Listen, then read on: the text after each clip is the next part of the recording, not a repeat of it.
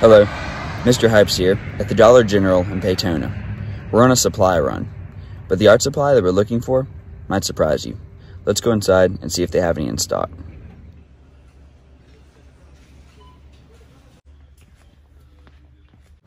No, don't need any sausages. Nope, already got peanut butter at the house. There it is, and it's the last one left. Cotton swabs, that's what we're after. Also, some tinfoil. We've made it safely back to East Middle School, and the art supplies have been acquired. Let me tell you what we're going to use these for. Because you might be thinking, what the heck could cotton swabs and aluminum foil have to do with art? Well, we're going to use these simple tools to make a stylus for digital art. Because if you've ever tried to make digital art just using the old finger, it doesn't go so well.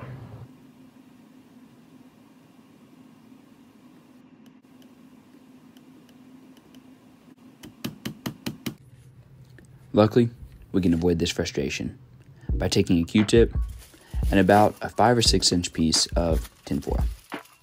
Fold the tinfoil over to get a neat 3-inch wide rectangle. Tightly wrap the tinfoil around the Q-tip, making sure that the tinfoil touches the cotton on the end.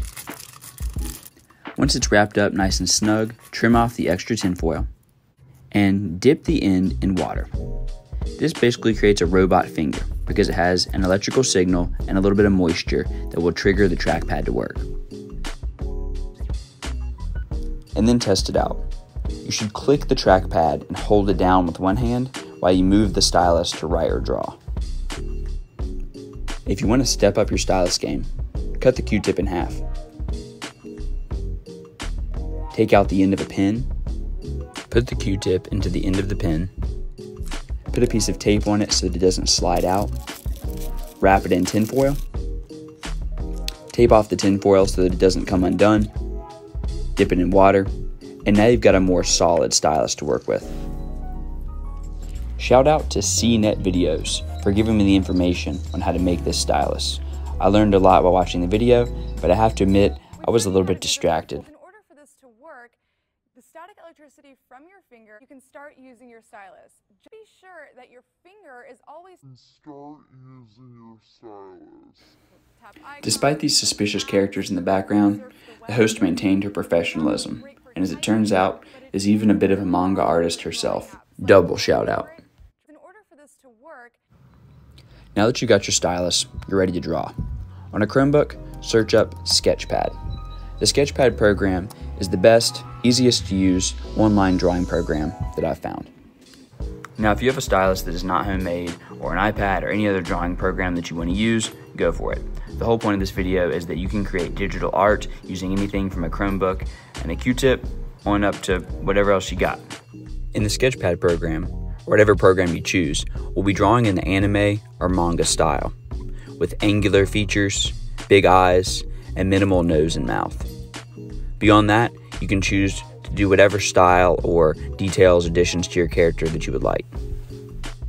But especially if this is your first time doing this, keep the character design pretty simple. And definitely no digital tracing, where you upload a drawing into the drawing program and then draw over top of it. We're going to be drawing right on a blank slate. As you follow the steps in this video, don't be afraid to experiment and mess up. The first drawing I did turned out kind of crazy, but I learned a lot while I was doing it. For the first step of the drawing, select the pencil tool. Change the outline color to light blue. We'll use this light blue pencil to make an underdrawing, or a rough sketch, of the manga face. Start with a circle, and then do the angular jaw and chin. In this one, I shifted my chin over just a little bit to the right to make it look like the head is tilted slightly. You could do the same, or you could put your chin dead center. Either way, you'll want to use the 2 angled lines going down to the chin. Then you'll slice the head in half vertically and horizontally. Before I draw the eyes, I'm going to zoom in. When you zoom in, it allows you to much more easily draw the details. I'm going to start with the eyebrows, having them pretty close together and angling down. Because the head is tilted in mine, the left eye is going to be a little bit bigger, and there's going to be more space between the eye and the edge of the head on the left side. The upper eyelids have a curved hook shape, the bottom eyelids are flat, and the iris is a circle that is cropped by the upper eyelid. The nose should be simple and touch the bottom of the circle that we started with. I'm going with an open mouth smile that's drawn with an upside down trapezoid shape. Big diamond shaped ear on the left side, and then a more thin shape on the right because it's partially hidden by the head since his head is tilted. For the hair, I'm going to mark halfway on the forehead and also the growth point on the side of the head, and that's going to give me some guidelines so that as I do my spiky shapes, I know where to put them. I'm going to have the spikes go off to the right and come down a little bit past the ear. And the growth point, they're going to spike up and change direction going down to the left. Due to the slightly turned head, the neck will start a little further over on the left, and also the left shoulder will be a little bit longer than the right. The left arm will also be a little bit bigger than the right arm. All of those adjustments are to give the character a natural, slightly turned pose. This blue drawing is a rough sketch. It's an underdrawing that we're going to draw back on top of with neat black lines. Change the outline color to black,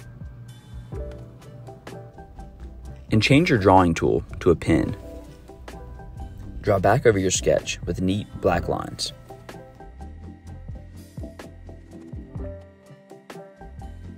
It's hard to draw perfect circles, so I clicked the star button, which is the shape tool, and dropped in 2 circles and resized them to fit inside the eyes.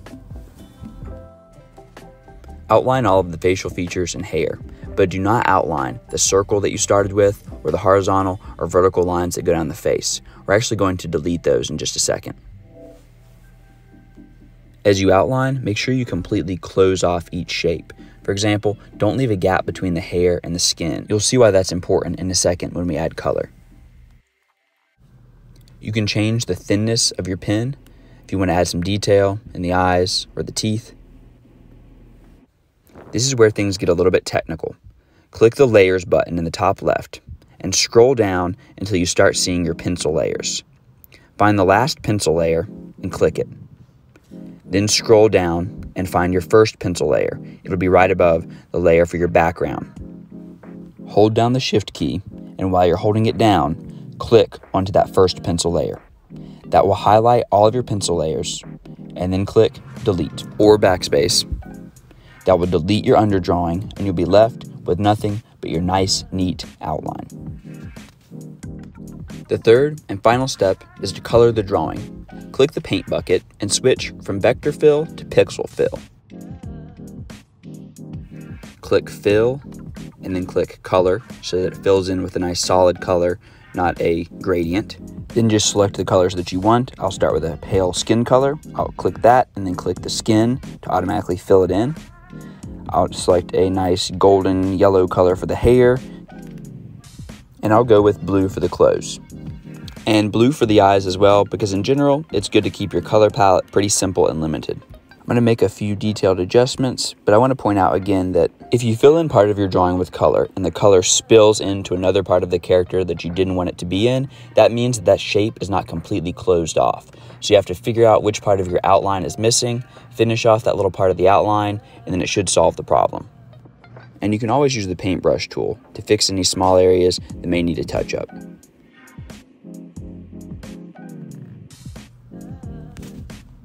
Now let's jazz up that blank background a bit. You could just drop in a solid color, or you could make use of that linear tool to give it a little bit more of a gradient and some detail, some pizzazz.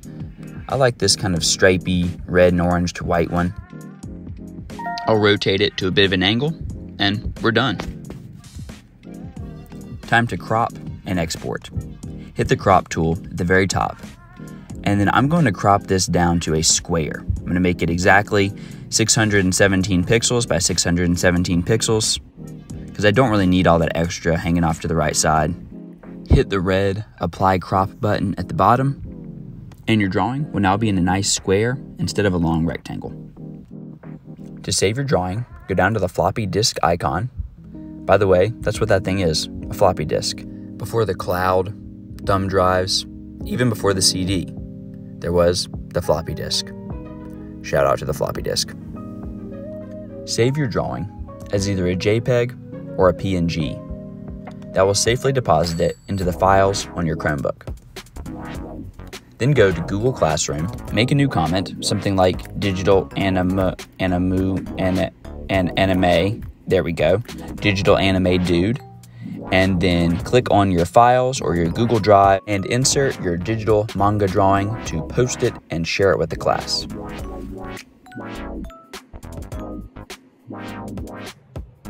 Thanks to this trusty, homemade stylus, I was able to make a digital drawing on a Chromebook. It was a little bit tedious at times, but once I get into the workflow of the program, it was really fun. So head on down to the Dollar General or to the kitchen cabinet, grab yourself a Q-tip, some tin foil, and get drawing.